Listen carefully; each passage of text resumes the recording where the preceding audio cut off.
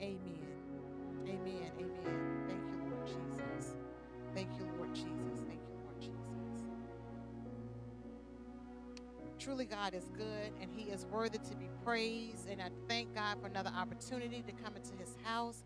I thank Him for being able to stand here and look at all of your beautiful faces and just to see God's hand upon your life. Amen.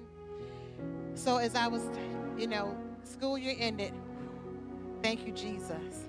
Made it. Amen. And the Lord started ministering to me. I'm going to be coming out of Psalm. I'm going to do one verse out of Psalm 91, and that's verse 1. And the Lord was dealing with me, and as I was laying before Him and talking to Him and meditating, the Lord asked, where is your dwelling place? Where is your dwelling place? Psalm 91:1 in the King James Version says, He that dwelleth in the secret place of the Most High shall abide under the shadow of the Almighty. And then I want to read it to you out of the Passion Translation. And it says, when you sit enthroned under the shadow of Shaddai, you are hidden in the strength of God Most High. So God is not going to make you dwell in the secret place. That's your choice. It's your choice. We have choices every day. So God is saying, though, that he that dwelleth in the secret place, we're hidden and we shall abide under the shadow of the Almighty. Amen. God is committed to deliver, protect, and cover his people who pursue him, the ones who make him their dwelling place. So as I was listening to the songs that we're singing, and we sing these songs, but I hope that we understand that what we're singing, is it real? Are you really willing to chase after God with all that you have, with all that you possess? And what are you willing to lay down to chase after him? What do you need to put to the side to chase after God? What is hindering your walk with God today? What is hindering your walk? And God is saying he is committed to take care of his children. He is committed. He says he will protect us. He will keep us. Psalm 91 is a beautiful psalm of protection, but it's some conditional promises in there, because we can't go out and do our own thing and we call ourselves hiding under the shadow of God. There are requirements that God expects of us. God has placed principles in place for us. Amen. So he said he's willing, he's calling us out of the fringes for us to make him our dwelling place. God doesn't want to be a casual or convenient friend that we go to only when we need help. Amen. God is not our part-time lover. We sing that song, Jesus, lover of my soul, that you are my first love. Then does our actions reflect that? Amen.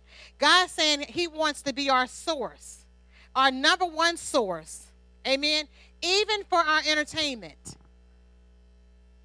strength, comfort, protection. God says, I want you to run to me and draw from me before you try to draw from anything else. Because we know those tactics that we have. We know those things that we run to when we are feeling overwhelmed. Amen. Now, some, and prayerfully no one in here, but some people run to beer or alcohol or smoking. Okay? There's so many secret sins in people's lives, and we tend to run to those things that bring us comfort. But God is saying, I want to be the one that you run to. I want you to draw from my well. Because he says we build cisterns that are broken, and we're trying to pour into them, and they have holes. And God is saying, listen, I need you to draw from me. But we can't draw from him if we're not dwelling in that secret place. Because when we see and we watch the weather forecast, what do? If we know that it's going to rain, what do? We get an umbrella. Okay? Rain jacket. If you like rain boots, you get your rain boots, whatever the case may be. But you prepare yourself.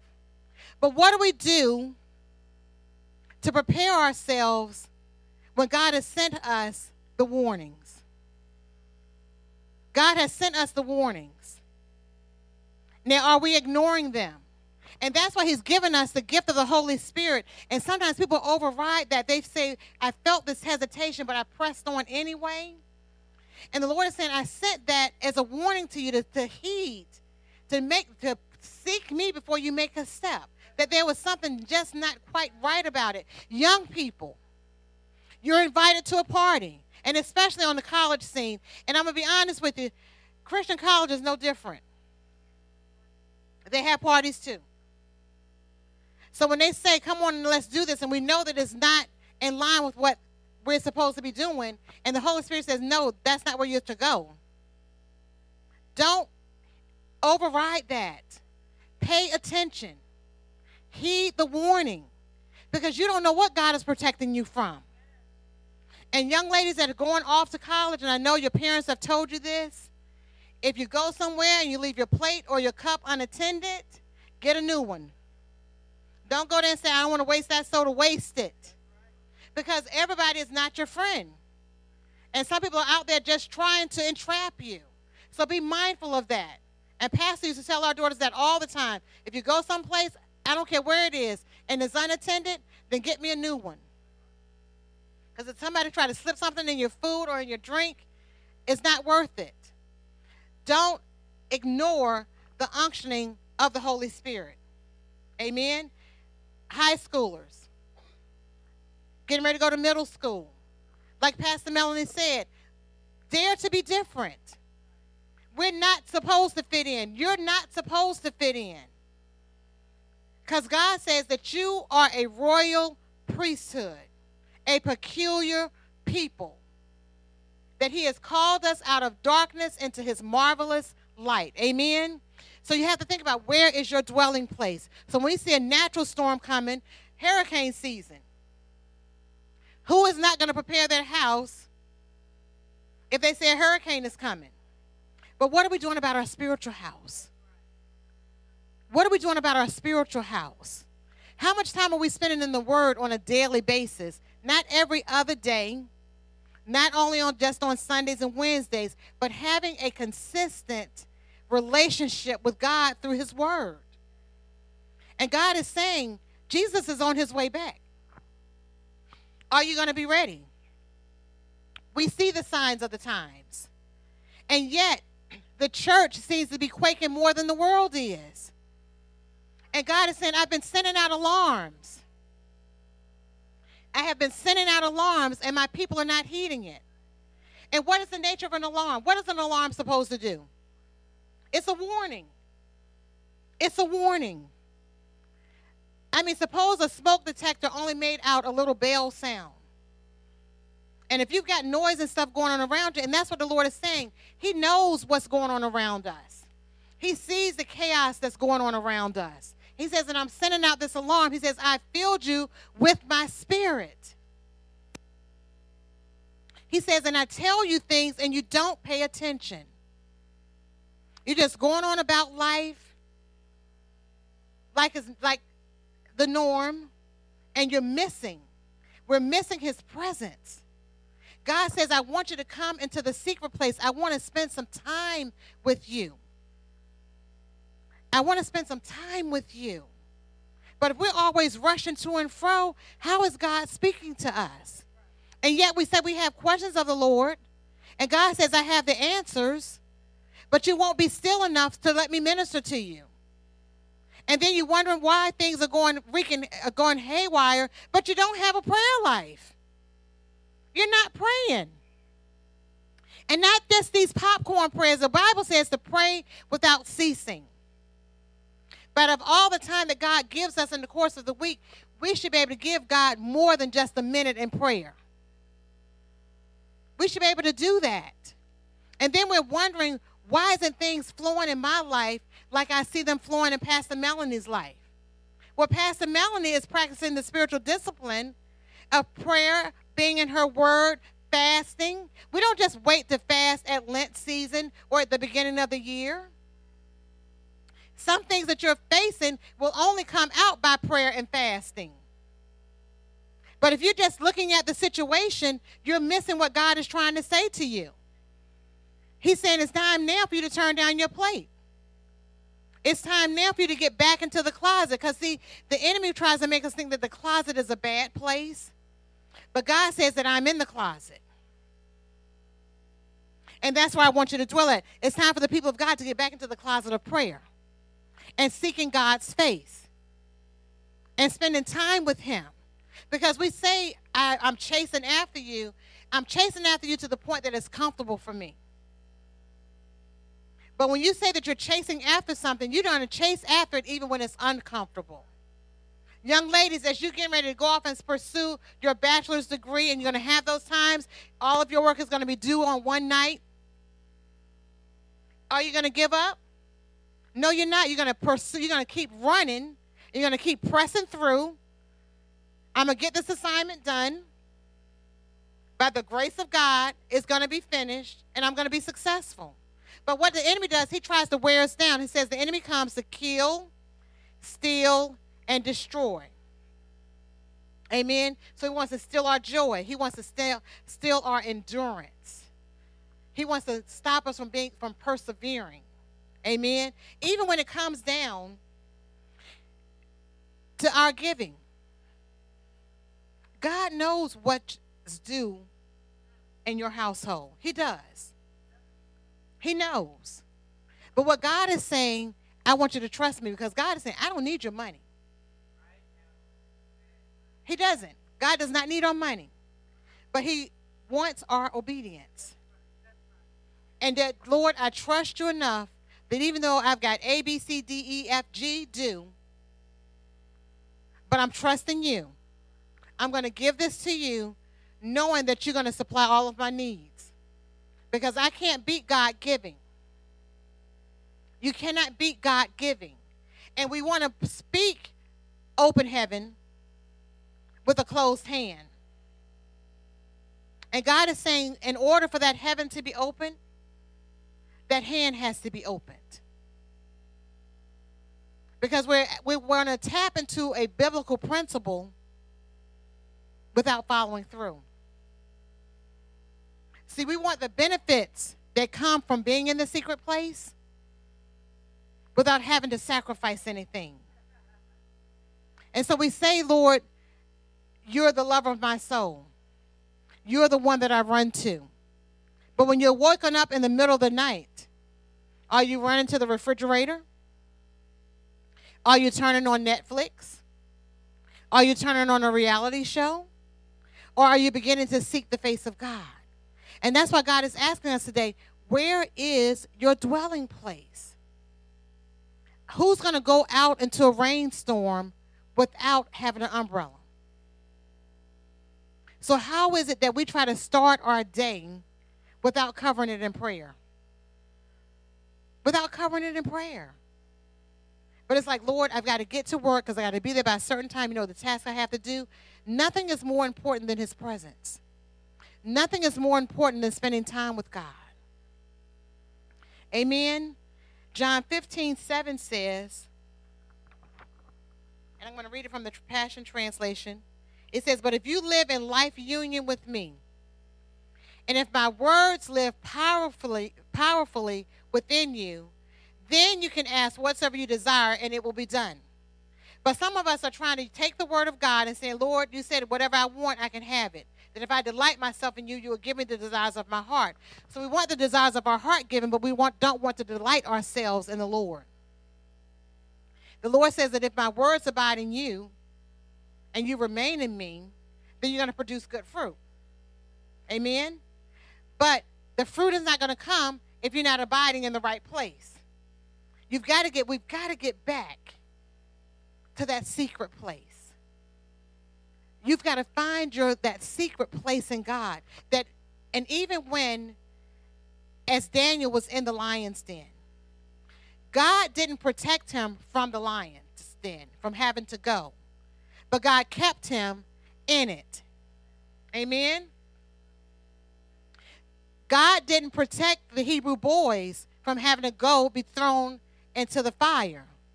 But he preserved them in it. So if he did that for them, how much more is he going to do for us? So that doesn't mean that we have a trouble-free life. It doesn't mean that stress doesn't come, but God is saying, I'm able to keep you in the midst of this challenge that you're facing.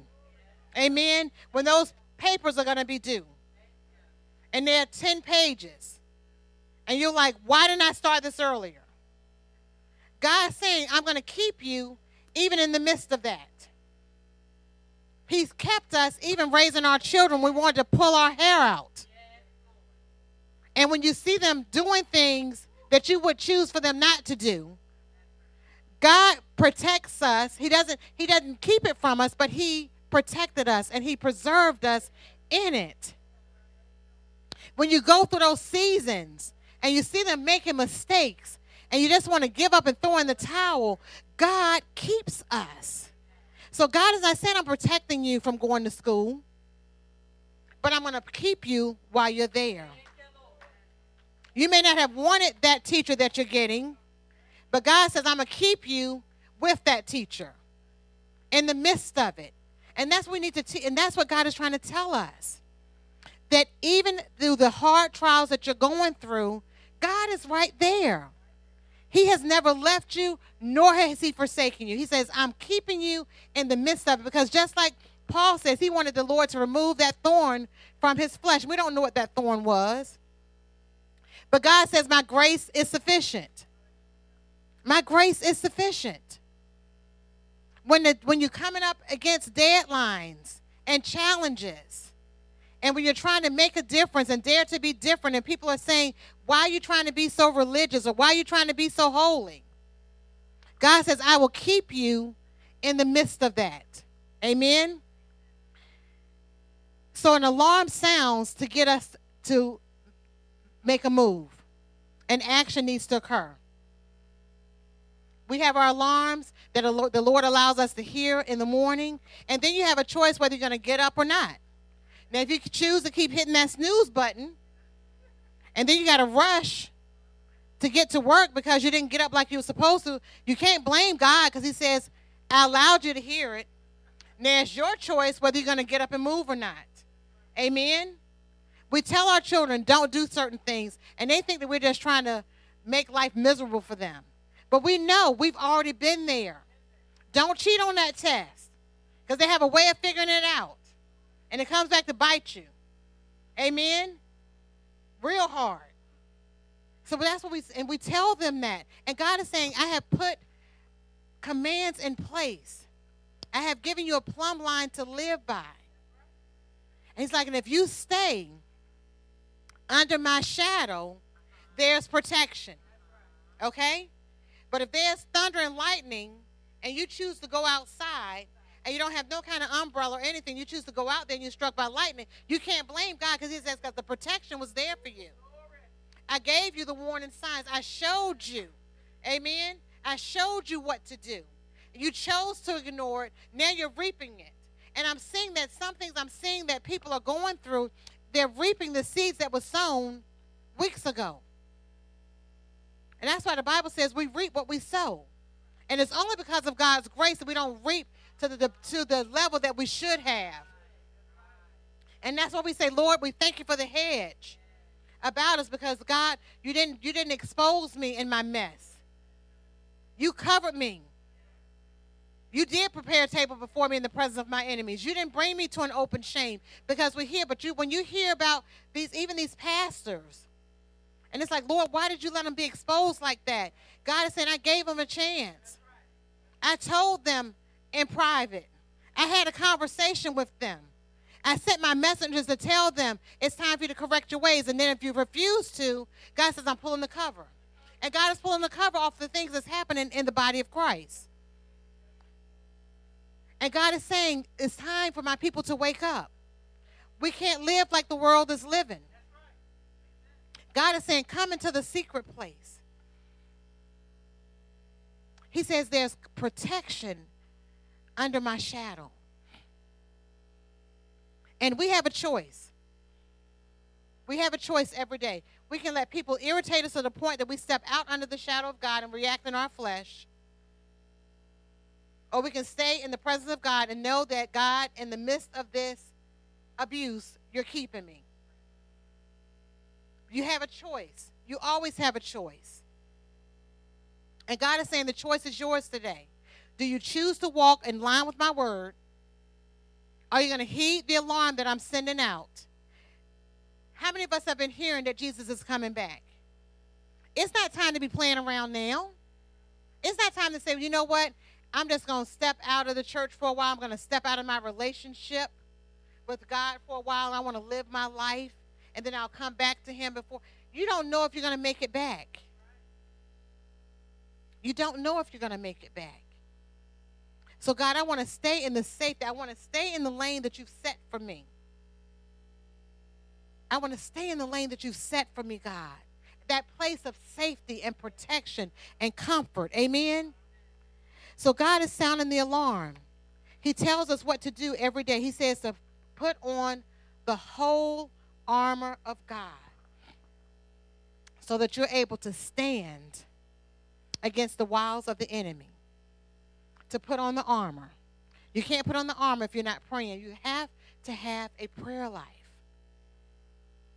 And for those that have not been blessed with the gift of tongues that's made manifest yet, the church is open. We're going to have prayer this coming Friday. God is not trying to keep the gift from you. He's not. But are you willing to pursue him so that that gift is made manifest in your life?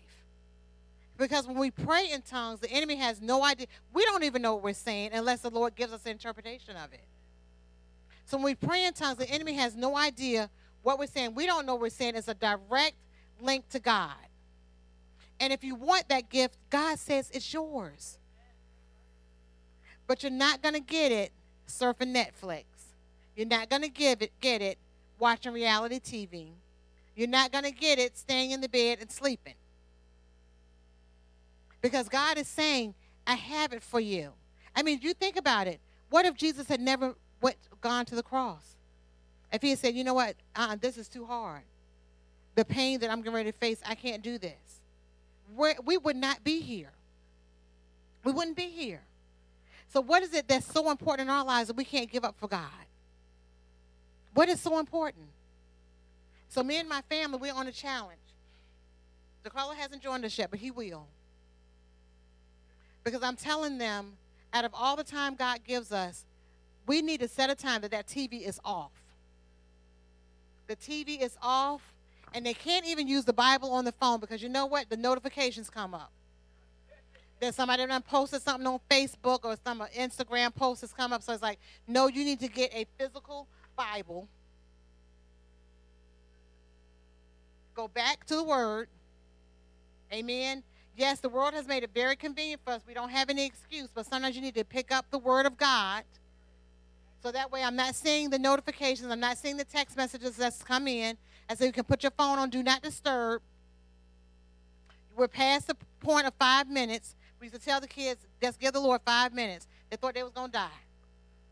So now I'm saying, you know what? At this point in your life, you're going to give them at least 30 uninterrupted minutes. And you don't have to do it in the room with me. You can go to your place, what room you want to go to. But how can we bring God any less than this? Is our lives so busy that God has no space? And that's why God is saying, where is your dwelling place? Where is your dwelling place? Where are you sitting at today? Are you sitting in the seat of anxiety and worry and doubt and unbelief? Or are you sitting in the seat of faith, knowing that God is able, God is willing to do and bless you above, beyond, exceedingly, more than you could ever think or ask for? But God is not just throwing out his blessings. We can't just reap the blessings of God. And that's why when people even come to us for prayer, yes, we pray for them, but first you need to accept Jesus as your Lord and Savior. Because I can't give the promises of God are not for the unbelievers. They're for the believers. That's a distinguishing factor. They're for the believers. Do you know Jesus as your Lord and Savior? It's not just about being a good person and doing right things. Our parents taught us right. They taught us to say yes, ma'am, no, ma'am. But that is not going to get us into heaven. It's those that confess Jesus as Lord and Savior, recognizing the death, burial, and resurrection of Jesus Christ. That's what saves our soul. And when we talk to people, and it's like, yes, I will pray for you, but you need to come to know Jesus as your Lord and Savior. Because this promise is that's for his children. And you've got to have a made-up mind. You have to have a made-up mind. And our young ladies are going to be going away to college. They're going to be faced with decisions and choices. But regardless of the choices that you make, you are always loved. There is nothing that you can do that will stop God from loving you. Nothing. And we can't talk about you because we done did our own mess. We're just trying to prevent you all from making the same mistakes that we made. And that's like Pastor Melanie said, there are going to be some cute guys on campus. They're going to be looking good. Come on to this party. You know, they're going to see that smile and like, and to try to, you know, use sweet words. God, help me to stand, to withstand. Help me to stand for holiness, even on those college campuses. Amen? Because that's what God is calling us to. Where is your dwelling place? You may stand to your feet. Where is your dwelling place? We have to get back to the spiritual disciplines of prayer and fasting and being in our word. Because it just can't be how the Lord feeds us on Sunday and that's supposed to just take us through. God, I mean, Jesus himself had to separate himself and he had to go off and pray. So what makes us think we don't have to? How can we not have a life of prayer? That we're seeking the face of God on a daily basis. And some of us, there's been warning signs in our marriages. And Pastor used to say, you see the smoke? Don't wait for the fire to blaze to get help. Put it out now. God shows you, wait a minute. You're not being a wise steward of your money. You need to change your spending habits. You need to cut that card up. You need to put some things to the side. Amen. A budget. And I'm telling you, it's not a bad thing. I'm living on one. It's not a bad thing. And there's so much liberty. Even with the budget, there is still so much liberty. Amen. We don't have to buy everything that we see. We don't have to go every place we want to go to. I mean, God still gives us that liberty, that flexibility. But God is saying, I want you to be wise stewards of everything that I've placed in your hands. But the first thing we need to be a wise steward of is his spirit. Because we walk through life like we don't have no help. We talk like we don't have help sometimes. And we've got the Holy Spirit living inside of us. I mean, we've got easy access. And we walk around like we're struggling on our own, trying to do this by ourselves. And Jesus has said, I've given you the comforter. I've given you a helper. All you need to do is tap into it. I mean, I'm at work and I'll say, Holy Spirit, I need you. Holy Spirit, help me. Holy Spirit, change my perspective at this time. Holy Spirit, help me to see this situation differently. Holy Spirit, help me not to go into this store and not to spend what I shouldn't be spending. He is a very present help. A very present help. When that spirit of anxiety and depression comes, Holy Spirit, bring me my joy back. Let me see who I am in you. That God, you said I don't have to be anxious about anything. All I need to do is with prayer, by prayer and supplication with thanksgiving, to let my requests be made known unto God, and that the peace of God which surpasses all understanding shall keep my heart and mind in Christ Jesus. That's what the word says. With thanksgiving. Praise your way through. Praise your way through.